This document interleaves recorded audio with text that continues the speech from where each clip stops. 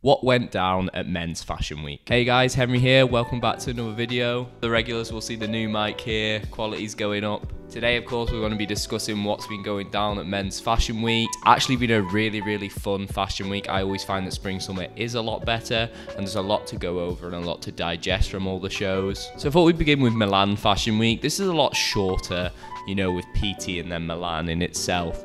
But there were some really exciting shows that were on there. Naturally, a good starting point is Prada. I think this Prada show was really fun and really interesting. There was a lot of cool colours in it, a lot of cool silhouettes and trims, and I really liked the communication with the press notes of what they were aiming for with this collection. I think some people have said that Raf and Mucha have almost phased out a bit with Prada, that it's been a bit relaxed, a bit, you know, same old, and Miu Miu's been the thing that's really been driving Prada Group as a whole, but I think this collection really shows they've still got it. So the press notes stated that the collection was all about imaginary and the imagination and exploring that. There's an element of exploration as mentioned in the collection, and for me this was embodied by the different proportions of the looks. You had some really teeny tight tops, some more oversized flamboyant pieces, and for me it really seeked to imitate that of a child stealing clothes off their parents. You know, you'd have normally your dad's clothes fitting you too big, you might put on your mum's stuff and it fit too small, and that really had that childlike playfulness in the collection. And I found that the use of the colours were really refreshing as well. There was really nice colour pops throughout the looks, and I really liked them in particular with the knit sort of long sleeve polo-esque or the long sleeve knitwear that imitated sort of having a collar weaved into the fabric itself. That was really cool. I also loved the double belt loop detail, and upon further look it's actually imitating that of a belt being on the pant where it's actually incorporated into the trouser, so it plays on that imitation game and exploring some unconventional styles and unconventional details. But yeah, all in all the collection's a lot more refreshing and interesting than recent Prada collections, and it's what I want to see from Prada. I want there to be elegance there, communicating luxury and communicating a very high-end luxury house, however having those fun and unique pieces that allow somebody that I guess has the money to afford Prada to do something a bit outside the box. I always found that Prada was that. It was a label where it was refined and practical, but then had elements of it that really allowed you to explore the unexplored. Once again, if you're new around here, make sure you drop a like, subscribe and comment down below what was your favourite show and what you were most intrigued by. I'd love to hear you guys' thoughts on it all. Another one from PT/Milan is one of my favourite designs at the minute, Martine Rose.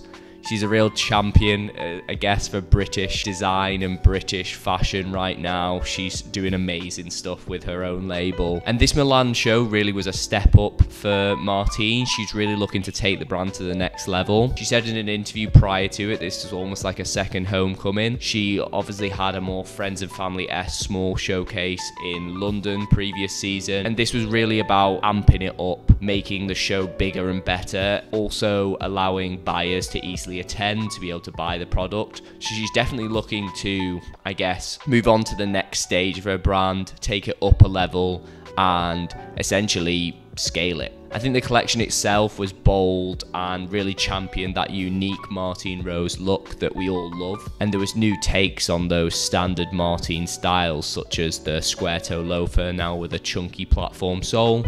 And of course we had the shrunken aspect, the shrunken tee or shrunken product running through the collection, and this is a style which I really love. But I also find that Martine wasn't just sitting back and doing things she's already done. She was experimenting and trying out new products and trying out new techniques as well, mixing in the likes of trompe l'oeil, which has been ever popular and ever present in both trend research and catwalks. And I did find there was a bigger focus on the likes of leather goods and bags, and these are always going to be the thing that really drives sales with usually a lower barrier to entry.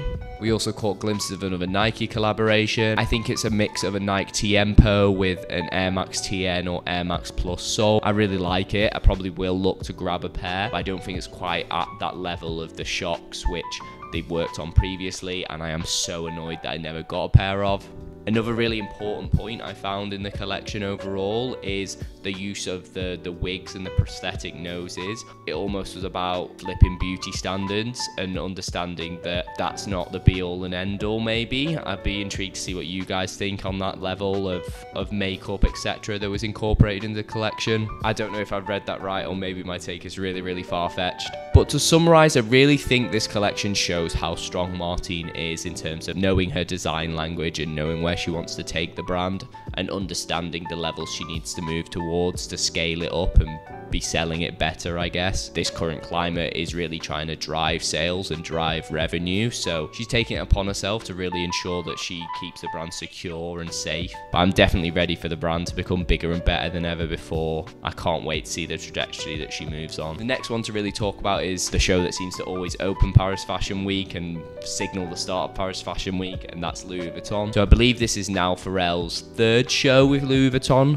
with him at the creative director role. And the primary message before the show was Le Monde est à vous. I thought initially this was going to really play into, I guess, French cinema and the aspect of La Haine, which is one of my favorite films. There's a famous sort of motto print in that, which is Le Monde est à nous, and it runs as a theme throughout the film. And the venue itself was UNESCO HQ in Paris, which is a literal globe. So that whole aspect of Le Monde, the world, the globe, is very ever present for this collection. And I think the collection as a whole looked to take us on a trip around the world, and I guess how Louis Vuitton wants their customer to be experiencing the brand and understanding the different levels to it. And I think this plays into the whole luggage aspect of Louis Vuitton and how crucial that is to the success of the label. So it was clear that the collection took us on a journey, and I think there was that progression through it with the different looks catering to different levels of casual wear and, I guess, more formal clothes. It started out with a lot more darker tones, more refined, and then lifted as we travelled through the collection to have more vibrant colours incorporated into the looks. There was a lot of matte prints within the collection too, so really playing onto that world aspect as well. And they also found that some of the matching sets appeared to mimic that of old school cabin crews,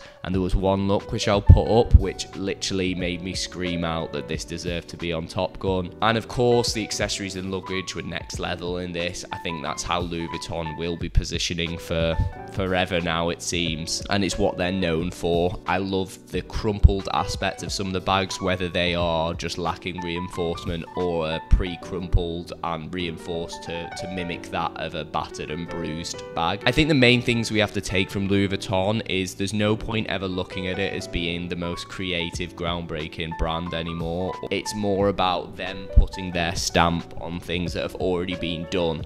There's never going to be something, I find, with Pharrell at the helm of Louis Vuitton that's going to make us question what fashion is or ask any key questions about where fashion's heading. And I think that's okay. I think there's a running theme also of Pharrell's personal wardrobe almost mimicking or making its way onto the Louis Vuitton catwalk. And I think that the Louis Vuitton fan base and the guy who wants to buy Louis Vuitton will feel a lot of connection and deep value in Pharrell and his wardrobe and how he dresses, so naturally it makes a lot of sense. Next is another one of my favourite smaller designers with Bianca Saunders. I touched on her collection last season, how much I enjoyed it, and SS25 is no different to that. The collection as a whole continued to play with metallics and bold colours, which is something that I love from her design language, and it also showed new updates to some of her signature styles, with the asymmetric collar detailing running across onto vests and some other pieces. I think that's another thing I found in SS25 and the recent shows, that these brands who do have that instantly recognizable design signature or design detail are really playing into that and championing it, and I think it's really smart to do that because it allows you to market it in that way. And you can see how JW Anderson has played into this, whether being with Loewe or his own brand, and a prime example of this is their unique bags with the pigeon bag. It's also fun to see in SS25 a lot of the tops are getting tighter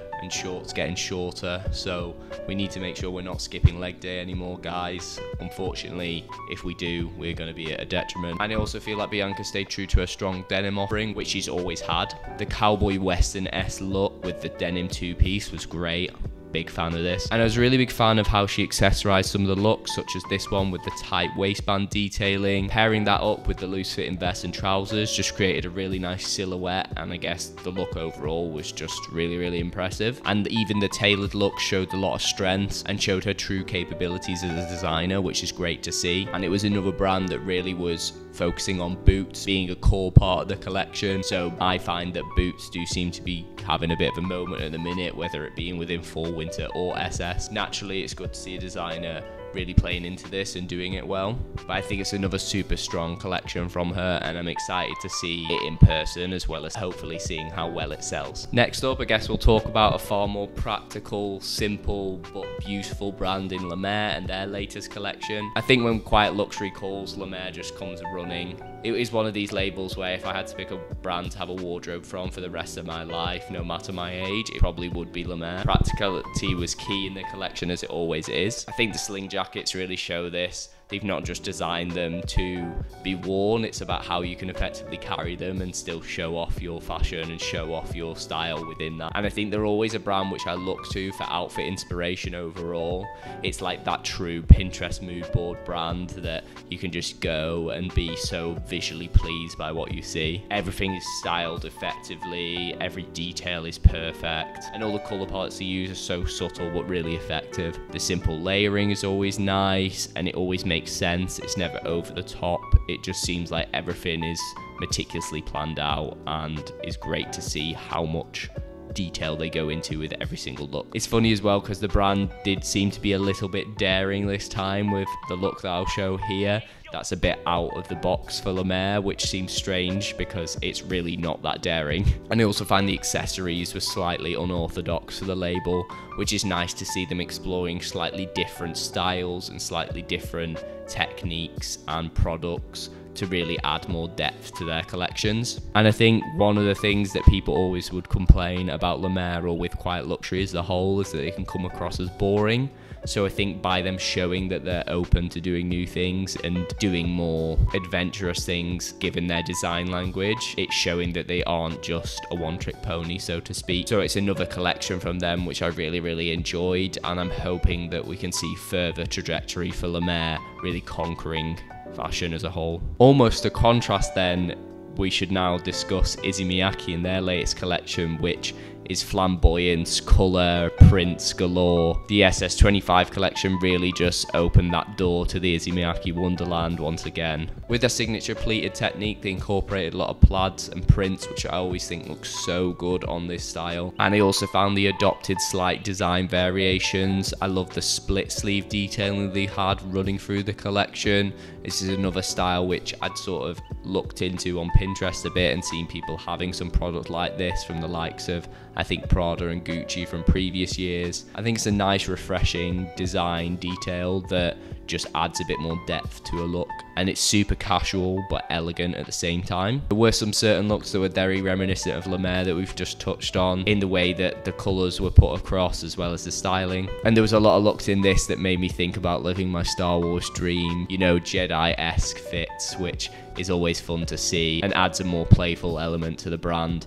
I think naturally because of the way that their pleats sit and the way that they flow and drape, it adds a lot of exploration to every outfit they put across. In terms of the accessories too, I was a big fan of the way that this sort of wraparound scarf was tucked into some of the looks. It did remind me of the Kiko knit from this season that had almost this little panel incorporated into the collar of this cardigan. So it's nice to see it from another designer or another brand in a new and more unique way. And even the tie in this look, which I'll show, was really sublime. I'd never really thought of a tie being incorporated into an Issey Miyake Homme Plisse look. But it's another brand where seeing another collection from them just really makes you want to have more product from the label, and I'm really excited to potentially try and grab some more. And now moving on to the dystopian world of Rick Owens, it was really fun to see them do something a bit different for our SS25 collection, delve deeper into using the runway as a method of communicating a message. The collection also embodied that cult following that they have, incorporating 200 students into the runway and really giving an element of scale and size to it.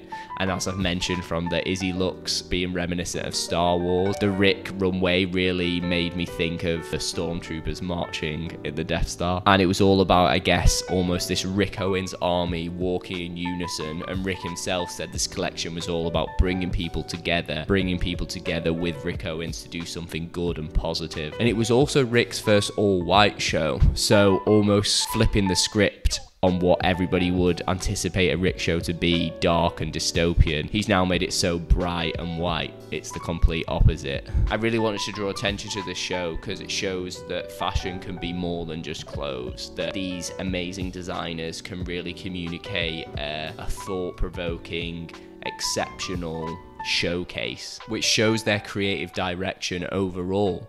It's not just about the clothes, it's about everything around that, and by using it as a perfect art form to create thought-provoking art on the runway, and I guess utilising the runway to its full capabilities. Moving on to the next brand I want to chat about, it's Amiri. I think Amiri for a long time has got a lot of slack and picks up a lot of slack for just being that brand that makes the skinny jeans still. And I think there's a lot of product they've been putting out and a lot of the collection recently that have actually been really, really strong and showed that it's not just about that. It's always funny to see their collections and runways because that one product that they're known for never seems to be part of it. It's kept very separate on the wholesale level, but there was clear evidence of that 70s theme being a big inspiration for them. They touched on press notes and press around the show that the 70s jazz era was a big theme, and you can see that through the use of musical notes and different details of that level. I love the signature blue-green tone that the brand always seems to incorporate into their collections, and that was ever present throughout the runway too. And the focus on tailoring was particularly interesting to me. I loved how wide some of the collars got, so again championing that Hollywood 70s aesthetic. And I also liked the Amiri logo wallet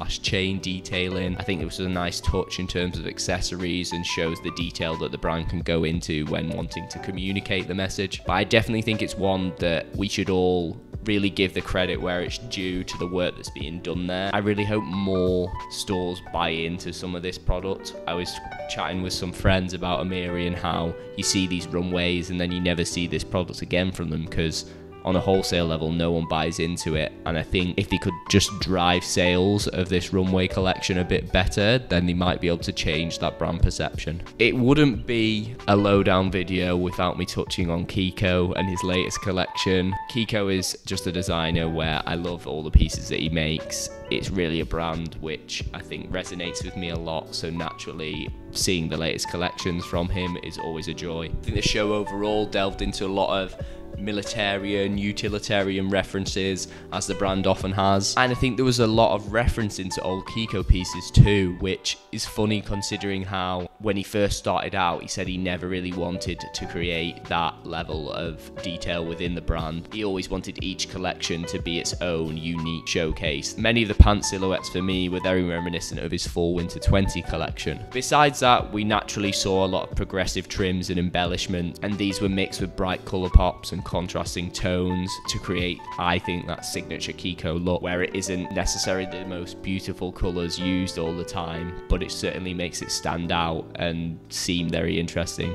I feel like a lot of the work that Laura and Deanna are doing with the women's wear collection seems to be channeling into the menswear too. The belt, chain, wallet detailing is something they were really pushing in all their styling for previous collections of recent years, and I think the sole of the recent Sonia shoe that they've released is now making its way onto the menswear collection with the boots that were shown within the looks. So I'm really excited to see those in person and potentially try and grab them. I think overall the collection maybe wasn't one of his strongest, but I think it builds on that Kiko design language and maybe is showing the progression he needs to make in order to create a brand where people constantly look to buy from them. By having the referencing to old pieces and having more of a running theme, it makes it easier to sell to the customer, because fundamentally if a customer comes to your brand and can't see that running theme, it's harder for them to buy into it again and again. Another great talking point for Fashion Week is the work that Jonathan Anderson is doing. Specifically now we'll talk about what he showed with Loewe this season for spring summer. I wasn't too big a fan of the fall winter collection he recently showed, but I think this SS25 collection shows the prowess and his capabilities. It's really groundbreaking and pushes the boundaries of menswear, which I always love to see somebody doing it a little bit differently. And his surrealist take on fashion is a sight for sore eyes in an industry where it is being more positioned, I guess, for like quiet luxury aesthetic.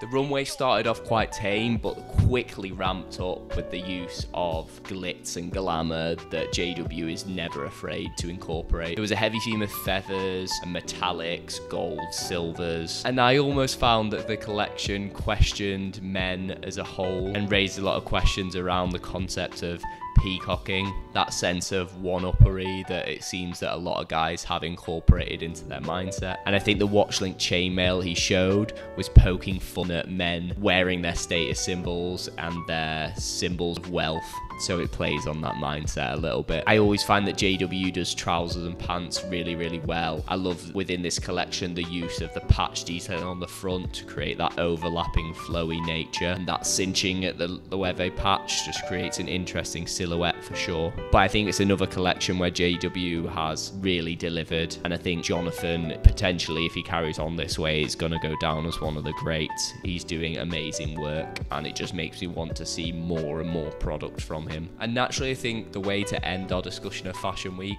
is to look at how Fashion Week ended with sadly the last collection from Dries Van Noten. Everybody was out in full force at the show. You had the likes of Glenn Martins there. There was rumours that people saw Margiela there, but I don't know if I believe that because nobody seems to know what he looks like anymore. And he really bowed out with a captivating collection. He didn't hold back. The runway was littered with silver leaves in almost a confetti-like style. And when I was looking at the show, I did delve into the symbolism for confetti as a whole, and it's to signal good luck, prosperity, fertility.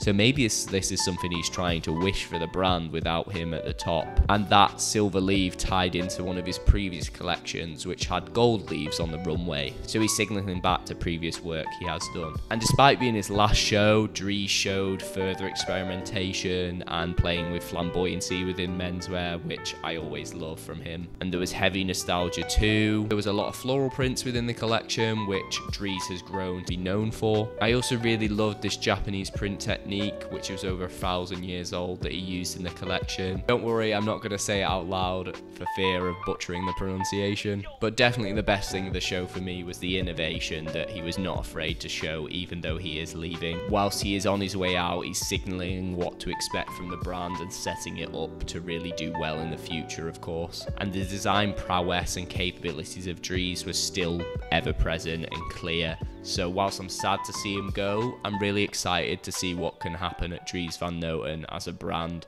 without him at the top. So there we go guys, another all-encompassing rundown of everything you needed to know about Men's Fashion Week. I guess to summarise, I found it so much more interesting than Autumn Winter 24. I found that Autumn Winter 24 was quite reserved and a lot of brands were playing it safe, and I feared that because of the economic climate and how luxury is really performing at the minute, we'd see the same for SS25. But it seems like everybody's decided, you know what, we're going to go all out and do what we know we can do well, and that's great to see. You've got every brand with a unique design language playing into that, and a lot of brands trying to do something new, interesting and experimental, which is what fashion is all about, being forward thinking and trying out new things. So that's everything from me today guys. I hope you enjoyed the video and I can't wait to see you in the next one.